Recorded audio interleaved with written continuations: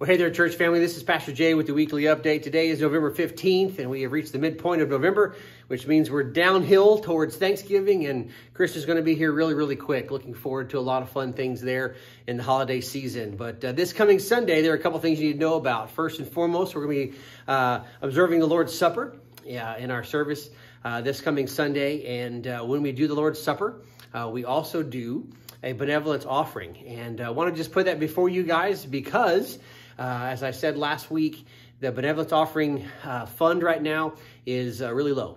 It's below $1,000, and Richard tells me it hasn't been that low since for several years now. And so we just want to remind you to get ready to come ready on Sunday to give and drop off that money in the big solo buckets at the end of the service as part of worshiping this coming Sunday.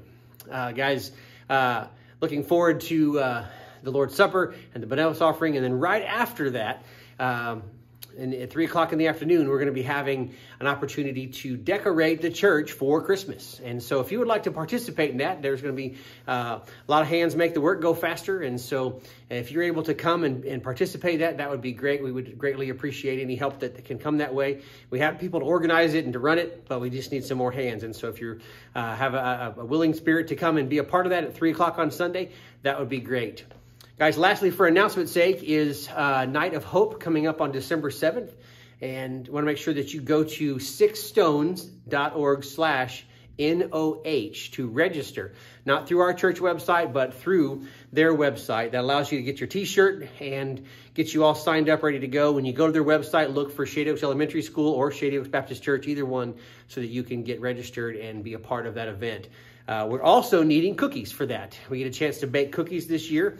And so I know in times past, I've been told that many of you volunteered to be a part of that. And so if you'd like to bake cookies, bake a couple dozen cookies, that would be great. So we can hand those out as part of Night of Hope coming up really quickly here. Guys, this coming Sunday, we're going to continue to celebrate what the Lord's doing here. Last Sunday with the 6 baptisms and just the focus on the Lord and what he's doing in our life of our church was really exciting. And this Sunday with celebrating the Lord's Supper and just continuing to take a look at what John has been calling us to believe that Jesus Christ is the Son of God, and that by putting our faith and trust in him and him alone, we'll get to have eternity in heaven. I'm just so excited to continue to talk to you about that.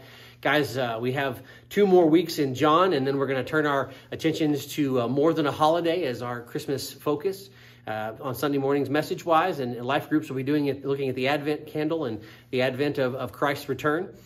So we're going to have some things changing up a little bit.